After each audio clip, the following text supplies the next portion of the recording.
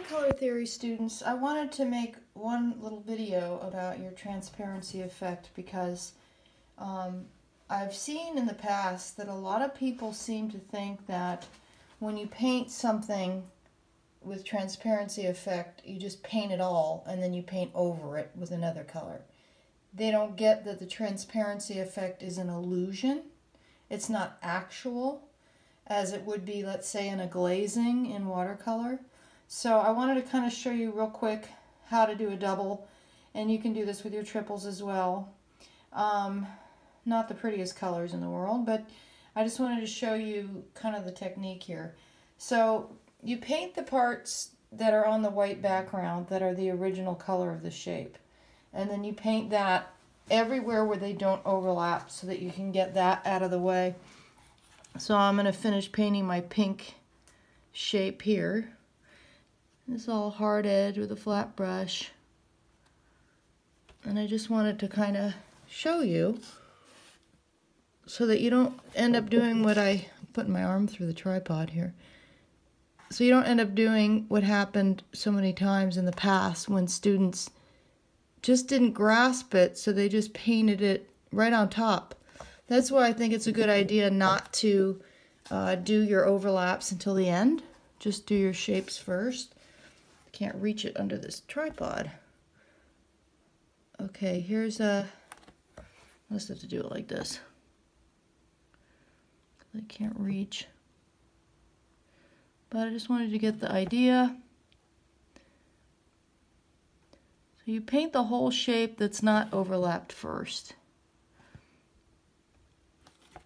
And do that on the whole design first. Then, this is what you want to do in the middle.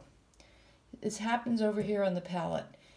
You decide, what do you want in front? What do you want behind? Do you want more of this green color? Or do you want more of this pink color?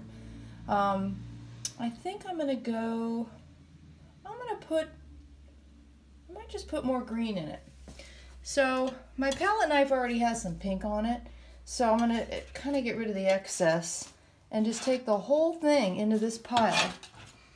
And then, as you know, when you're mixing, and the reason we do it flat is because it's a physical process.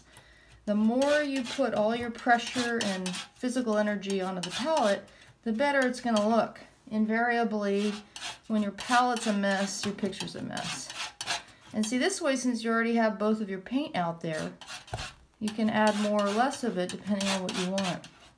And the cool thing about this project is you get some very interesting, unexpected colors. Especially when you put opposites together or you add white or black to something. That's not a bad color, really. Okay. So I'm going to take this color now, and as you know, rinse out your brush, dry it off, and the brush is the delivery system of the new color. Spin and saturate.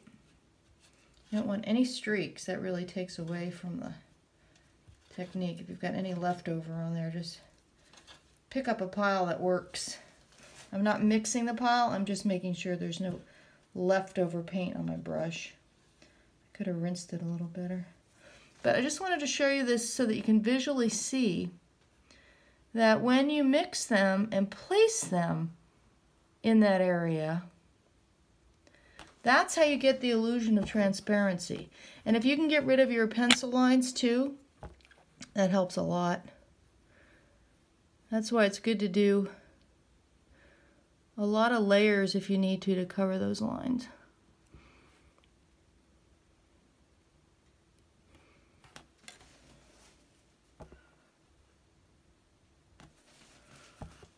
I didn't anticipate working around this tripod. But once you see a visual, sometimes it makes more sense, because the idea that transparency is actual isn't the case. So that's the process. I just wanted to show you. And if I don't want it, I can put more or less of the color, or I can change the color altogether. But the key is to do your shapes first, and then come back and do the mixing.